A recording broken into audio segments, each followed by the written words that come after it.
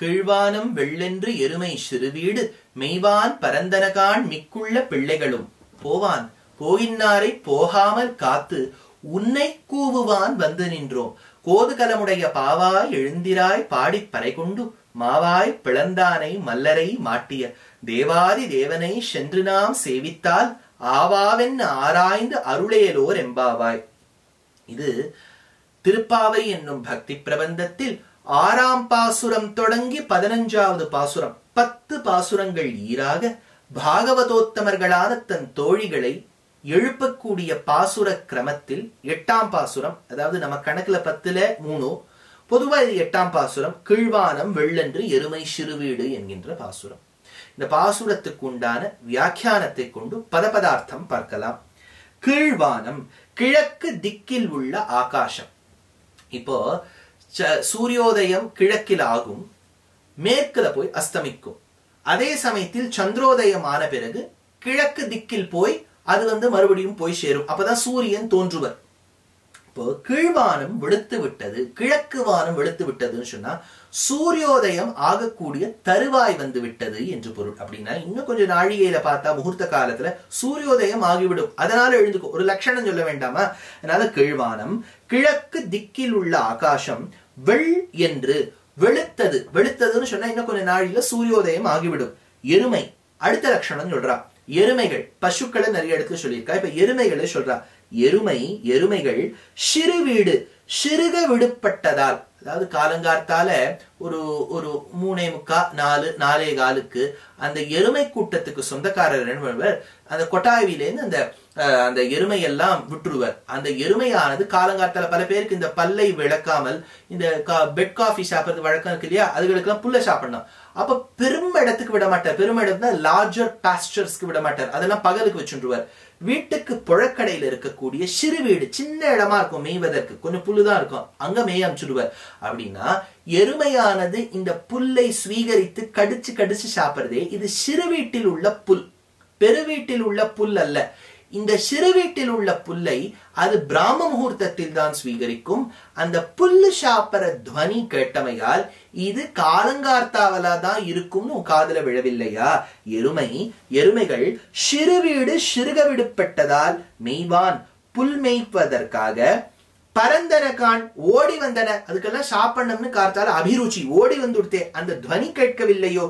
போவான், போவதற்காகவே போகின்றார். கண்ணனுடைய இல்லம் செல்லும் மிக்குள்ள மற்ற பிள்ளைகளையும் போகாமற் காத்து விட்டு போகாதபடி தடுத்து நிறுத்தி உன்னை கூவுவான், உன்னை எழுப்புவதற்காக வந்து நின்றோம், உன் வாசலில் சேர்ந்து நின்றோம். இது ரொம்ப ஒரு அழகான வார்த்தாலாபமாய் அமைத்துள்ளார் வியாக்கியாதா. என்ன சொல்றார்? உள்ள இருக்கக்கூடிய பெண் தர்க்க சாமர்த்தியம் படைத்த பெண். She has the ability to logically reason and debate. உள்ள இருக்கக்கூடிய பெண். வெளியில இருக்கக்கூடிய ஆண்டாளும் தன் தோழிமார்களும் இந்த பெண்களை எழுப்புறார். முதல்ல ஆண்டாள் என்ன சொன்னா? கீழ்வானம் வெளுத்து விட்டது வானம்னு சொன்னா. உடனே உள்ள இருக்கக்கூடிய பெண் அது காலங்கார்த்தால ஆயிடுத்துங்கிறதுக்காக விழுக்கவில்லை, சூரியோதயம் ஆக போகிறது என்பதற்காக வெளுக்கவில்லை. ஆண்டாள் கேட்ட பெண் எதுக்காக வெளுத்தது? இங்க ஒவ்வொருத்தரும் சந்திரனை ஒத்த திருமுகத்தோடு கூடியவர்கள். You have a countenance as that of a full moon. ஒரு பெண் அல்ல, 5 லட்சம் கோடி பெண்கள் வந்திருக்கள் என்ன எழுப்பறதுக்கு. ஒவ்வொரு பெண்ணுக்கும் சந்திரனை ஒத்த திருமுகமாம். விழுவிழேன்னு இருக்கக்கூடிய சந்திரனை ஒத்த திருமுகத்தோடு கூடிய 5 லட்சம் பேர் கிழக்கு பக்கமாக ஒரே பக்கம் பார்த்திருந்து, என் வீடோ மேற்கு பக்கமா இருக்கு, வீடு மேற்கு பக்கமா இருக்கு, நீங்க கிழக்கு பக்கமா பாக்குறீள், உங்களுடைய பிரதிபிம்பம் விழுவிழேன்னு இருக்கக்கூடிய திருமுகத்தின் பிரதிபிம்பம் ஆகாசத்துல பட்டு கீழ்வானம் வெளுத்தது போல் தெரிகின்றது. It is an assumption. ஏன்னா உங்க வெண்மை அதுல பட்டு கீழ்வானம் வெளுத்தது போல் தெரிகின்றது. உடனே ஆண்டாள் சொன்னா, சரி கீழ்வானம் வெளுத்தத்துக்கு இந்த காரணத்தை சொன்னியே பெண்ணே, நான் சொல்றேனே அங்க இருக்கக்கூடிய எருமை கூட்டங்கள்லாம் போறதுன்னு அதுக்கு என்ன லட்சணம் சொல்லுவேன்னு கேட்டான். உள்ள இருக்கக்கூடிய பெண்ணு சொன்னா, விளவிளேன்னு இருக்கக்கூடிய திருமுகத்தோடு கூடிய 5 லட்சம் பேர் கீழ்வானத்தை பார்த்துட்டு கிழக்கு வானத்தை பார்த்துட்டு அது வெளுத்திருக்கு. இதே உங்க கூந்தல் கருத்து இருக்கணும், கனகரேன்னு இருக்கக்கூடிய கூந்தலோடு கூடிய நீங்கள் அதெல்லாம் மேற்கு பக்கமா பார்த்துட்டு இருக்கு. மேற்கு வானத்துல என்ன இருக்கு? இந்த கருமையின் அழகு விளவிளேன்னு இருக்கக்கூடிய மேகத்துல பட்டு வெளுத்த மேகங்கள்லாம் நகர்ந்துட்டே போறதா, அதுல கருமை பிரதிபிம்பம் படுறதா?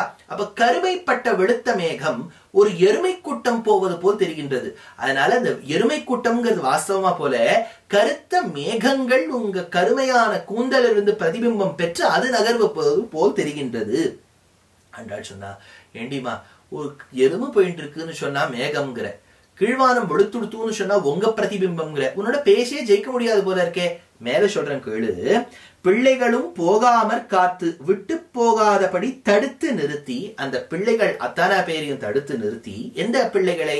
இதோ பேரு பெண்ணேன்னு இவ்வளவெல்லாம் வாதம் பண்றியே, போகணுங்கிறதுக்காக போறவா, போகும் வழியே அடையும் வழியாக கொண்டு பிரயோஜனமே தாங்கள் அடையக்கூடிய உபேயமாக கொண்டுள்ள பெண்கள் பக்தி ஸ்ரத்தையோடு கண்ணனின் வீட்டுக்கு செல்ல வேண்டும் என்று நினைத்த பிள்ளைகளை, வாங்க இவ்வளவு எழுப்பிட்டு போலான்னு உன் வீட்டு வாசல்ல வந்து நின்றுக்கோமா. போவான் போகின்றாரை போகாமல் காத்து. போவான் போகின்றாரைன்னா என்னன்னா, அந்த அடையும் பொருளை காட்டிலும் போகும் வழியில் உண்டான அபிருச்சியாம். There has been a greater experience in the journey more than the destination. So the journey in itself at times becomes the destination.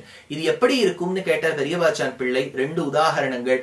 ஒன்னு அக்ரூர கமனத்தை போலே, அக்ரூரர் கிருஷ்ணனை பார்த்து பரவசப்பட்டதோடு போகும் வழியில் கண்ணன் என்னை எங்கனே வரவேற்பானோ என்று நினைத்தார் இல்லையா, அது போவான் போகின்றாரை என்பது போல். திருமலை யாத்திரை செல்லுவது போல். பெருமாளை சேவிக்கிறது 10 வினாடி. ஆனா போற வழியில பெருமாள் இன்னைக்கு என்ன அலங்காரம் பண்ணிட்டு இருப்பார், அதை பண்ணிட்டு இருப்பாரா, இதை பண்ணிட்டு இருப்பாரா நினைக்கிறோம் பாருங்க, அது போவான் போகின்றாரை போலே. அப்பேற்பட்டவர்களை போகாமல் காத்து, அவளெல்லாம் கொஞ்சம் வாங்கோ இங்கேன்னு சொல்லிட்டு வந்து உன்னை கூவுவான். உன்னை கூவுவதற்காகவே வந்து நின்றோம். உன் வாசலில் வந்து நிக்கிறோம், வேற எங்கேயும் இல்ல. உன் வீட்டு வாசலை திறந்து பார்த்தா நாங்க இருப்போம். கோதுகலமுடைய பேர் அவாவோடு கொண்ட பாவாய். உன்னை பத்தி எனக்கு தெரியும், நீ நல்ல அவாவோடு ஒரு காதலோடு இருக்கக்கூடியவள். பாவாய் பதுமை போன்றவளே, இளமை ததும்ப கூடியவளே, எழுந்திராய், எழுந்துக்கோமா அப்படின்னு சொல்லிட்டு நாம் பாடி பகவானை வழியில் நாம் பாட வேண்டும். கேட்பாளோன்னு என்ன பண்ண போறோம்னு, பன்றை கொண்டு மாவாய் பிளந்தானை, அதை பறையை காரணமாக குதிரையை வந்து கேசியின் வாயை பிளந்தவனை. ஒரு காலகட்டத்தில் அவனை அழிக்க வேண்டும் என்பதற்காக கேசி என்கின்ற குதிரை வரும்போது அதை கொன்னு முடித்தவன். முன்னாடி கேசவன் சொல்லிட்டா, இப்ப சொல்றா குதிரை வந்த கேசியானவனை கொன்னு மல்லரை. அடுத்தது மதுரா நகரத்துக்குள்ள அக்ரூரை கூட்டுன்னு போறார். அங்க பல பேர் வரவேற்பதற்காக காத்து கொண்டிருக்கின்றார்கள். அப்ப மல்லர்கள் நின்றுருக்கா, முஷ்டிக சாணூராள்னு பேர். கண்ணனையும் பலராமனும் வதம் செய்ய வேண்டும் என்பதற்காக அவர்களோடு போரிட்டு மல்லர்களை சாய்த்த ஆழ்வார் விற்பன விழவும் கஞ்சனும் மல்லும் வேணமும் பாகும் சுடி செய்தன்னு திருவல்லிக்கேணி பாசுரத்தில் எடுக்கிறார். அப்பேற்பட்ட மல்லரை, சாணூரன் முதலிய மல்லர்களை மாட்டிய அழிய செய்தவனுமான எம்பெருமான். அதாவது மதுரா நகரத்துக்குள்ள பிரவேசம் பண்ணி மாமாவை ஆசையா பார்க்கலாம்னா அப்பா அம்மாவை சிறைச்சாலையில வச்சிருக்கான். அவனுக்கு வசப்பட்ட மக்களும் கிட்டத்தட்ட துர்குணத்தோட சில பேர் இருக்கா. ஒரு ஒரு வஸ்திரம் படைத்த அந்த மனுஷனை பார்த்து வஸ்திரத்தை கொடுன்னு கேட்டா கொடுக்க மாட்டேன்னு சொல்லிட்டார் பெருமாள். அவனை துவம்சித்தார். ஒரே ஒருவள் ஏகவக்ரா அநேகவக்ரா திருவக்ரான்னு பேர். அவள் தாங்கும் சந்தனத்தை கொடுக்க அவளை யுவதியாக்கி விட்டான் எம்பெருமான். அந்த சிவதனுசுக்கு உண்டான பூஜைக்கு சென்று வணங்கினான். அந்த குவலையா பீடம் என்கின்ற யானையை கொன்னான். அதை காட்டிலும் மல்லர்களை கொன்னான். நல்ல மல்லரை மாட்டிய அழிய செய்தவனுமான தேவாதி தேவன். இவன் சாதாரணப்பட்டவன் இல்ல. எந்த ஆய குலத்துல இருக்கான், இந்த இடத்துல கஷத்திரியனா இருக்கான், அங்க வைஷ்யனா இருக்கான் இல்ல. இவன் வர்ணாசிரம தர்மத்துக்கும் அப்பாற்பட்டிருக்கக்கூடிய பரபிரம்மம். ஏன் சாட்சாத்து இந்திரனும் சந்திரனும் சூரியனும் யமனும் அஷ்டதிக் பாலகர்களும் அந்த பத்தாத்மாக்களும் பிரம்மாவும் பரமசிவனாரும் நித்திய சூரிகளும் எக்காலத்திலும் பூமியில் வந்து பிறக்கவே ஒண்ணாதபடி கர்மவசப்படாதவர்களுமாக இருக்கக்கூடிய நித்திய சூரிகளும் அப்பேற்பட்டவர்களுக்கும் நாதனாயிருக்கக்கூடிய தேவாதி தேவன். தேவாதி தேவனை, எல்லா தேவர்களுக்கும் ஈஸ்வரனான எம்பெருமானை சென்று அவனிடம் நாம் சென்று நாம் சேவித்தால், நாம் வணங்கினால் ஆ ஆ என்று, ஐயோ எவ்வளவு அழகா இருக்கார் எம்பெருமான். அந்த லட்சணத்தை பார்த்தாலே போறோம். இப்பேற்பட்ட அழகா பொன்னிவர் மேனி மரதகத்தின் பொங்கலம் சோதி அகலத்தாரம் மின்னிவர் வாயிர் நல் வேதம் ஓதும் வேதியர் வானவர் ஆவர் தோழி என்னையும் நோக்கிய நல்குலும் நோக்கிய இளங்கொங்கையும் நோக்குகின்றார் அன்னை என் நோக்கும் அஞ்சுகின்றேன் அச்சோ ஒருவர் அழகியவார்ந்த திருமங்கை ஆழ்வார். சௌந்தர்யராஜன் பேர் எம்பெருமானுக்கு. அந்த சௌந்தரராஜன் எம்பெருமானை நாகப்பட்டினத்துல போய் சேவிச்சா நந்தநந்தன ராஜாயை நமஹா, நாகப்பட்டின ராஜாயை நமஹான்னு சொல்லலாம். அப்பேற்பட்ட ரூப லாவண்யத்தோடு கூடிய எம்பெருமானை ஆவென்று நம்ம சேவிக்கும் போதே அப்படி ஒரு பரவசம் உண்டாகும். ஆராய்ந்து நன்கு விசாரித்து இந்த குணங்கள் எங்க சொல்லப்பட்டிருக்கு அப்படின்னு கேட்கலாம். இந்த அழகு எங்கெங்க சொல்லப்பட்டிருக்கு கேட்கலாம். அப்பேற்பட்ட அவயவ சோபை, சமுதாய சோபை. அவயவ சோபைனா தனித்தனியா இருக்குது, அது சௌந்தர்யம். மொத்தமா அழகா இருக்கிறது லாவண்யம். சௌந்தர்ய லாவண்யாதி குணங்களை கொண்ட எம்பெருமானை அருள். அவனை பிரார்த்தித்து நாம் அவனுடைய தயைக்கு கருணைக்கு பாத்திரபூதர்கள் ஆகலாம் என்று ஆண்டாள் இந்த 8ஆம் பாசுரத்துல எடுக்கிறார். இது தேசிகனை எங்கனே குறிக்கும்? போவான் போகின்றாரை. அதனால அன்று இவ்வுலகினை ஆக்கி அரும் பொருள் நூல் விரித்து நின்று தன் நீள் புகழ் வேங்கடநாதன் என்னும் குருவாய். அப்பேற்பட்ட எம்பெருமான் திருவேங்கடமலையில் சேவை சாதிக்க கூடிய எம்பெருமான் போவான் போகின்றாருன்னு என்ன பார்த்தோம்? திருமலை யாத்திரையை போலே. அப்படின்னா திருமலையில இருக்கக்கூடிய எம்பெருமான சேவிக்கிறத காட்டிலும் அவனுக்கு போற வழியில உண்டாகக்கூடிய லட்சணம். அப்படின்னா திருவேங்கடமுடையான் யாரா பிறந்திருக்கார்? தேசிகனாக பிறந்திருக்கின்றார். அதுதான் இந்த பிள்ளையந்தாதி பாசுரத்துல தெரியுது. அப்படின்னா தேசிகனை காட்டிலும் உயர்ந்தது எது இருக்கு? அவருடைய கிரந்தங்கள், அவருடைய ஸ்ரீஸ்துதி, கோதாஸ்துதி, பூஸ்துதி, பகவத்யான சோபானம், கருட பஞ்சாசத்து, வரதராஜ பஞ்சாசத்து, தேவநாயக பஞ்சாசத்து, கருட தண்டகம், இப்பேற்பட்ட ஸ்தோத்திர கிரந்தங்கள், மும்மணி கோவை, நவமணி மாலை, திருச்சந்த விருத்தம், திருச்சின்ன மாலை, அதே மாதிரி அடைக்கலபத்து, இப்பேற்பட்ட தமிழ் பிரபந்தங்கள், எவ்வளவோ சில்லறை ரகசியங்கள். அந்த பிரமாணங்களில் உண்டான, அவர் படைத்த சாஸ்திரத்தில் உண்டான அபிருச்சி அவரை காட்டிலும் சிறந்ததா இருக்கே.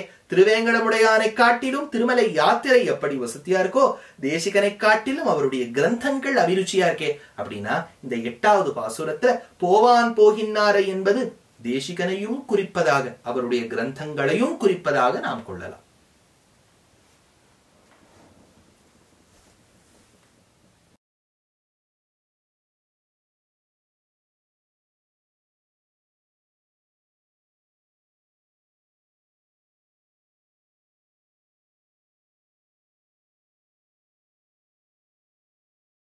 रंगेश मां पाहि रंगेश मां पाहि रंगेश मां पाहि रंग प्रभो रंगेश मां पाहि रंगेश मां पाहि रंगेश मां पाहि रंग प्रभो रंगेश मां पाहि रंगेश मां पाहि रंगेश मां पाहि रंग प्रभो रंगेश मां पाहि रंगेश मां पाहि रंगेश मां पाहि रंग प्रभो रंगेश मां पाहि रंगेश मां पाहि रंगेश मां पाहि रंग प्रभो रंगेश मां पाहि रंगेश मां पाहि रंगेश मां पाहि रंग प्रभो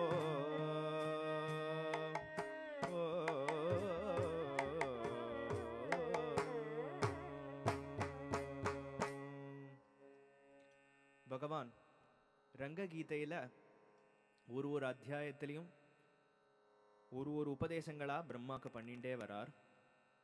முதல்ல தன்னுடைய நாமத்தோடைய மகாத்மியங்கள், நாமத்துக்கு என்னெல்லாம் அர்த்தங்கள் அப்படிங்கிறத சொல்லிட்டு தன்னுடைய உற்சவங்களை பற்றியும் தனக்கு பண்ணுற ஒரு கைங்கரியங்களும் அந்த கைங்கரியத்தினால எல்லாருக்குமே ஒரு ஜீவனமும், இப்படி எல்லாருமே கோயிலை நம்பியே எல்லாருக்கும் ஒரு லைஃப் அப்படி இருக்குங்கிறத சொல்லி, உற்சவங்கள்லாம் எதுக்கு, உற்சவங்கள்னால என்ன பிரயோஜனம் அதெல்லாமும் சொல்லி, அர்ச்சாவதாரம் என்கின்றது என்ன அப்படிங்கிறத புரிஞ்சுண்டு, அது வெறும் ஏதோ ஒரு உலோகமோ, அது ஏதோ ஒரு கல்லோ, அது மண்ணோ எதுவும் இல்லாத சின்மயமான மூர்த்தி, பாவகிராஹி ஜனார்தனஹா, பாவத்துக்கு ஏத்தா போல அவரவர்கள் பாவத்துக்கு பகவான் பேசுகின்றான் எல்லாத்தையும் சொல்லி மேல ஒரு அத்தியாயங்கள்ல சொல்லிண்டே வரா.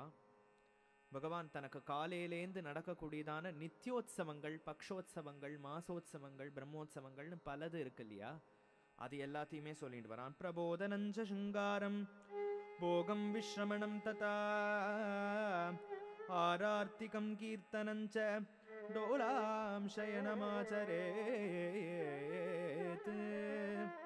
ஏவம் அஷ்டவிதாம் சேவாம் மத்பக்தஸ்து தினே தினே குர்யான் மமைவ சததம் மன்மயோ பவதி த்ருவம் ஏவம் நித்யோத்சவம் குர்யாத் மத்பக்தஸ்து தினே தினே சானந்தம் ஸ்ரத்தயா பக்தியா மாமேவ சரணம் கதஹ. எனக்கு நித்யோத்சவங்கள்லாம் என்னென்ன? காரேல திருவனந்தல் என்கின்ற திருப்பள்ளி எழுச்சி பகவானுக்கு விஸ்வரூப தரிசனம். இன்றைக்கும் எப்படி இருக்கு ஸ்ரீரங்கத்துல விஸ்வரூப தரிசனம்? யானை, குதிரை, மாடு எல்லாம் வந்து வீணை வாசிச்சு ராஜாதி ராஜனா இருக்கிறதுனால பகவான் கார்த்தால எழுந்துக்கும் போதே மங்களமா இது எல்லாத்தையும் பார்த்து கொண்டே அந்த ஜல்லுன்னு அந்த கதவை திறக்க ரங்கநாதருக்கு முதல் ஹாரத்தி காமிச்சு யானைக்கு தீர்த்தம் கொடுத்து, அது ராஜாக்கு எப்படி நடக்குமோ அதே போல் ரங்கேசயம் ராஜவதர்கணீயம் அப்படின்னு ராஜாக்கு எப்படி சேவை நடக்குமோ அது போலேயே நடக்கும். சிங்காரம் போகம் விஸ்ரமணம் ததா, பகவானுக்கு அலங்காரம் பண்ணி அப்புறம் பூஜை, பெரிய அவசரம்னே பேரு ஸ்ரீரங்கத்துல. அந்த பூஜை நடந்து ஆரார்த்திகம் கீர்த்தனம் ச டோலாம் சயனமாச்சரேத்.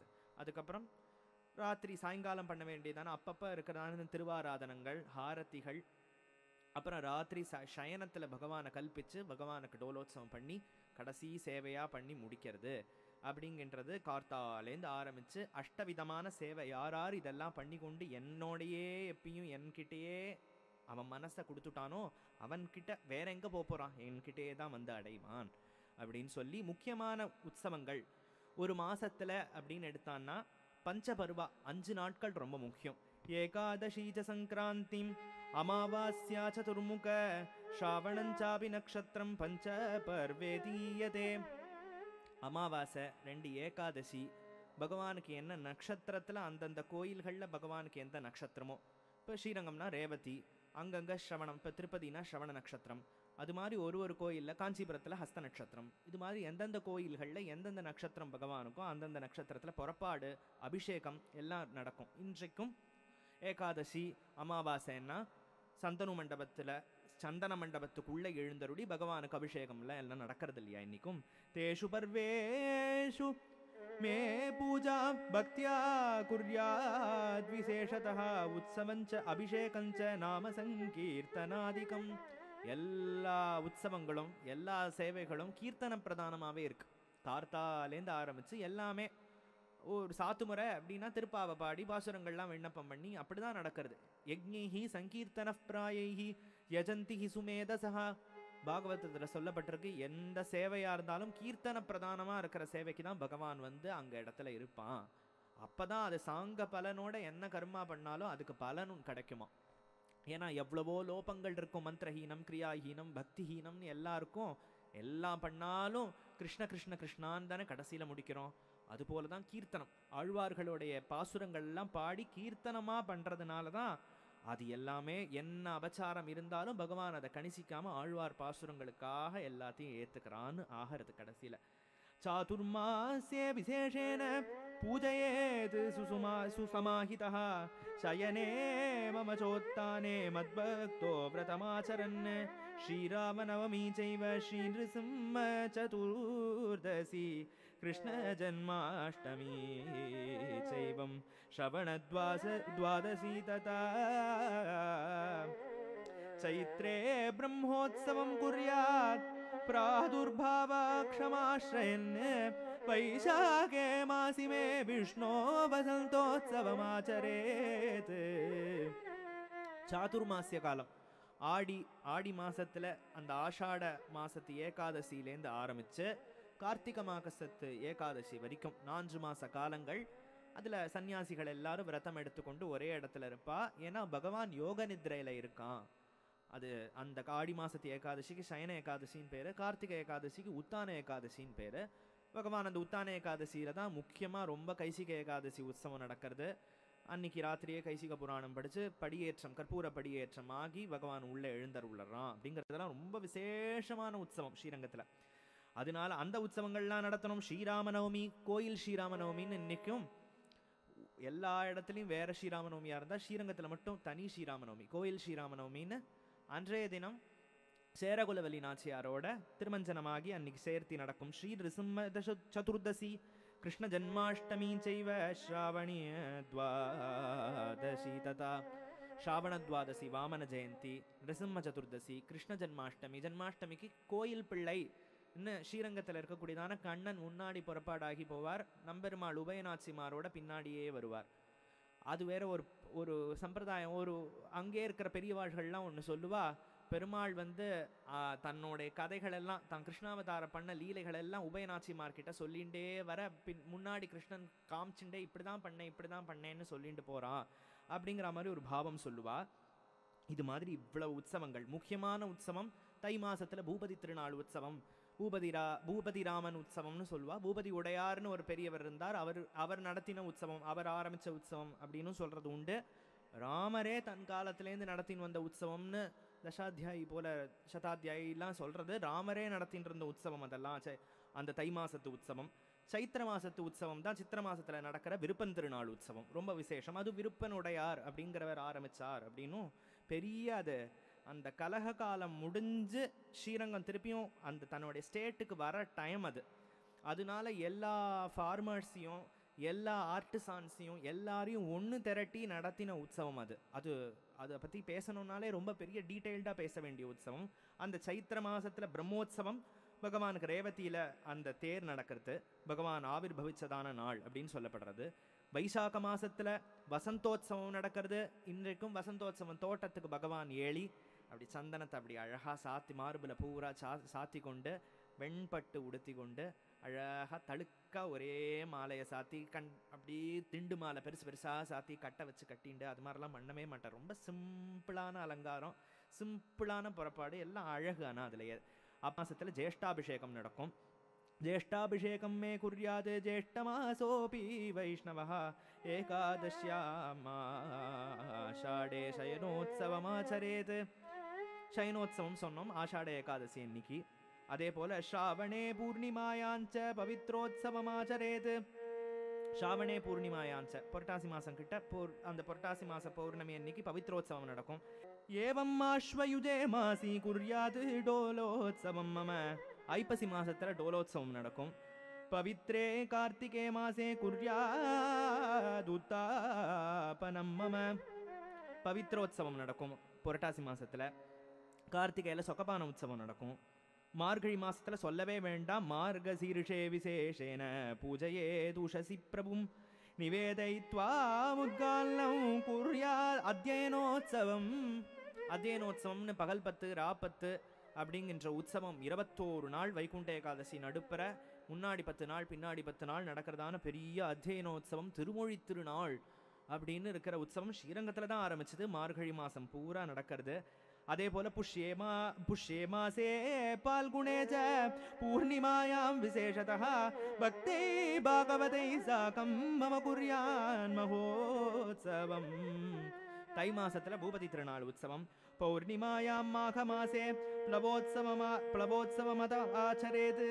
பால்குணே பூர்ணிமாயாஞ்ச குர்வன் வைவாகிகோத்சவம். பூர்ணிமாயாம் மாக மாசே மாசி மாசம் பௌர்ணமி அந்த திதியில பகவானுக்கு அந்த தெப்போத்சவம் திருப்பள்ளியோட உற்சவம்னு நடக்கும். 10 நாள். அதுவுமே கொடியேற்றம் கிடையாதே தவிர 10 நாள் புறப்பாடு. கடைசி 8ஆம் திருநாள் அந்த பிளவோத்சவம் நடக்கும். அந்த தெப்ப திருநாளில் ஒரு விசேஷம் ஒன்று நோட் பண்ணணும். ஏன்னா அந்த தெப்பத்துக்குள்ளே பார்த்தா குதிரை இருக்கும், அந்த வையாளி இருக்கும் தெப்பத்துக்குள்ளே. ஏன் அப்படின்னா எப்பயுமே எந்த உற்சவம் நடந்தாலும் 8ஆம் திருநாள் குதிரை வாகனம் தான், வையாளி தான். ஆனால் இந்த மாக மாதத்தில் மாசி மாதத்தில் நடக்கிறதான தெப்போத்சவத்தன்னைக்கு 8ஆம் திருநாள் பகவான் இங்கே தெப்பத்துக்குள்ளே வந்துடுவார். அதனால அன்னைக்கு அந்த குதிரைக்கு கைங்கரியம் போகுமே, அந்த குதிரைக்கு பெருமாளை இன்னைக்கு ஏழை பண்ற கைங்கரியம் போகுமேன்னு என்ன பண்ணுவா, பெருமாள் ஆஸ்தானத்திலேருந்து கிளம்பும் போதே குதிரையும் கிளப்பி கொண்டு அதுக்கு கொண்டக்கடலை சுண்டல்லாம் நைவேத்தியம் பண்ணி பெருமாளோடைய சேர்ந்து பரப்பார். பெருமாள் முன்னாடி போவார், பின்னாடி குதிரை வரும். பெருமாள் தெப்பத்துக்குள்ளே ஏறி போவார், அந்த குதிரையும் சைடில் வச்சிருப்பா. பெருமாளும் திரும்பி வருவார், குதிரையும் திரும்பி வரும். அது எதுக்கு சும்மாவா நாங்கள் உள்ள வைப்பானேன்னா இருக்கு. அன்னைக்கு எதுக்கு போய் அந்த இத்தனை உற்சவங்கள்ல அந்த தை மாசம், பங்குனி மாசம், சித்திர மாசம் எல்லா உற்சவத்திலையும் 8ஆம் திருநாள் குதிரைக்கு அன்னைக்கு வையாளி கண்டருளது அப்படிங்கிறது ஒன்று இருக்கு இல்லையா? இன்றைக்கு மட்டும் ஏன் இந்த மாசி மாசத்துல மட்டும் ஏன் விடணும் அப்படிங்கிறதுக்காக பாவத்தோட ஒரு வாகனம் தானே, வாகன கொட்டகால இருக்கிற ஒரு வாகனம் தானே அப்படின்னு இல்லாத அது பகவானுடைய குதிரை அப்படிங்கிறதுனால அதையும் மதிச்சு அன்றைய தினம் அந்த பிளவோத்சவத்தன்னைக்கு ஓடத்துல திருப்பள்ளி ஓட உற்சவத்தன்னைக்கு அந்த குதிரையை உள்ள கொண்டு வைக்கிறது அப்படின்னு நடக்கும். பௌர்ணிமாயாம் மாகமாசே பிளவோத்சவமதமாச்சரேத் பால்குணே பூர்ணிமாயாஞ்ச குருவல்னு வைவாகிகோத்சவம். பங்குனி மாச உற்சவம் தான் ஆதி பிரம்மோத்சவம் அப்படின்னு சொல்லப்படுறது. முக்கியமான உற்சவம் பங்குனி மாசத்துல நடக்கிறது. அதுலயும் முக்கியம் சேர்த்தி உற்சவம். தாயாரும் ஸ்ரீரங்கநாச்சியாரும் ரங்கநாதரும் சேர்ந்து இருக்கிறதான ஒரு நாள், ஒரே நாள், வருஷத்துல ஒரே நாள் அந்த பங்குனி உத்தரத்தன்னைக்கு அந்த உற்சவம் வைவாகிகோத்சவம் அப்படின்னு அந்த சேர்த்தி உற்சவத்தை சொல்றா. இப்படி பிரதிமாசம் பிரதிதினம் பிரதி சம்வத்சரம் ததா குர்யால் மகோத்சவம் பக்தியா கோலாஹல சமன்விதா. இப்படி பிரதி மாசம் பிரதி தினம் எல்லாமே நித்யோத்சவோ பவேத்தேஷாம் நித்யஸ்ரீர் நித்யமங்கலம் அப்படின்னு தான் ஒரு நாளும் ஒரு வாரமும் ஒரு பட்சமும் ஒரு மாசமும் வருஷம் பூரா 360 நாள்ல 300 நாள் உற்சவம் இருக்கிற கோயில். 300 நாளும் ஃபங்க்ஷனலா உற்சவம் இருந்துட்டே இருக்கும். பூரா ஏதோ ஒரு உற்சவம் நடந்துட்டே இருக்கும். உற்சவத்துக்காக தான் அப்படிங்கிறது சொல்லியாச்சு கோயிலே. அப்படி ஒரு அத்தியாயத்துல சொல்லிட்டு வரார். அடுத்தது ஆலயத்துல பண்ற அந்தந்த கைங்கரியத்தினால என்னென்ன பலன், இதை பண்ணா பகவான் எல்லாத்துக்குமே யாம் பெரு சன்மானம், எல்லாத்துக்குமே சின்ன கைங்கரியம் பண்ணா கூட அதுக்கு ஏதாவது கொடுத்துடுவார். இலவசமா அவர் கொடுக்கறதே எதுவுமே இல்லை. பிரவிஷ்யன் ஆலயம் மஹ்யம் அர்ச்சனார்த்தம் சுபக்திமான் ந பூயஹ பிரவிஷேன் மாதுஹு குக்ஷிகாராக்ரஹம் சோதி.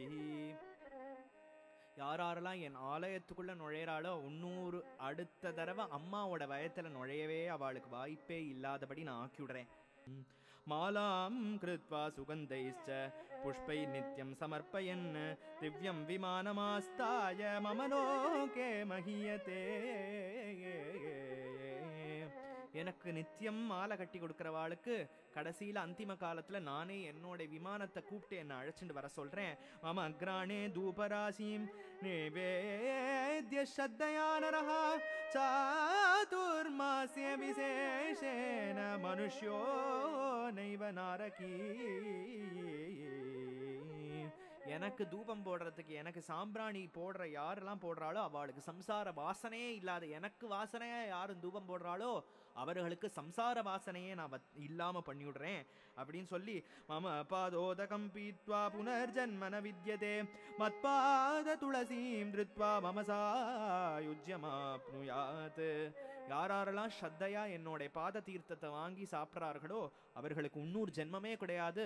யாரெல்லாம் அந்த துளசியும் ஸ்ரத்தையா தரிச்சுக்கிறார்களோ அவர்களெல்லாம் என் வைகுண்டத்தையே வந்து அடையிறார்கள். தானியம் ததா தண்டுலாம் குட சர்பி திருதம் பய நைவேத்யார்த்தம் ச மே தத்வா நஹி தாரித்யம் அஷ்ணுதே.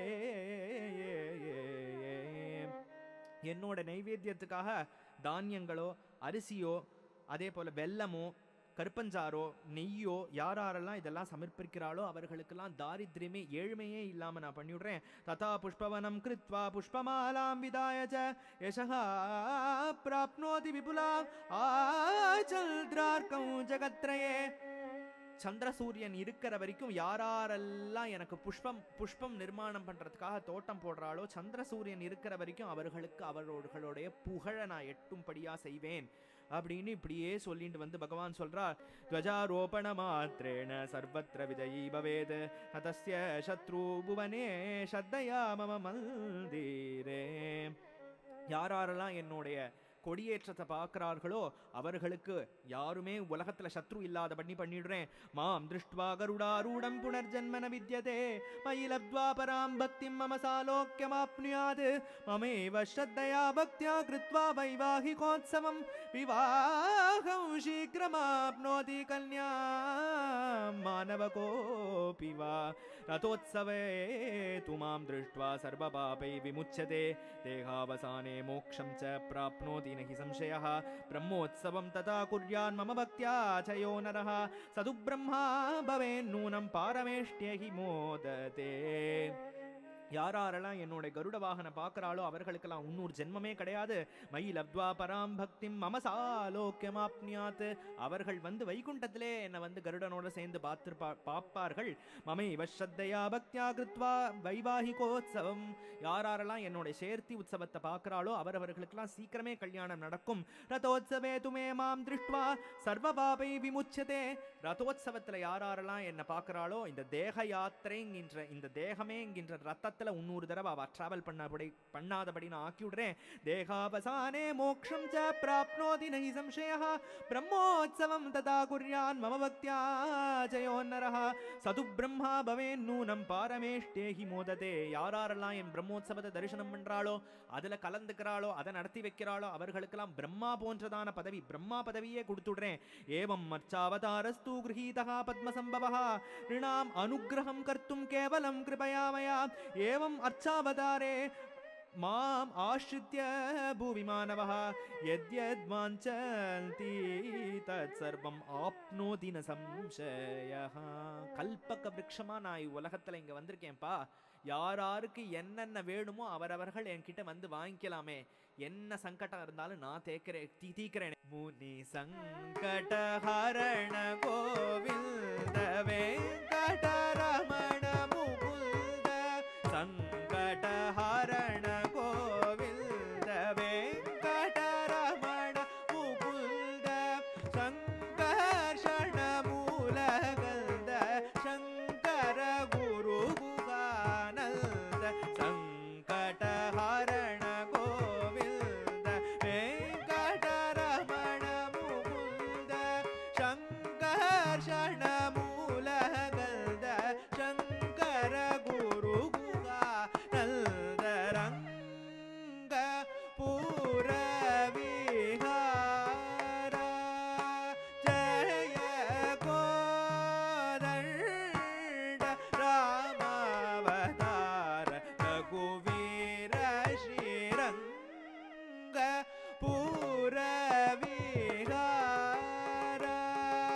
ஜய கோதண்ட ராமாவதார ரகுவீர ஸ்ரீரங்க புரவிஹார.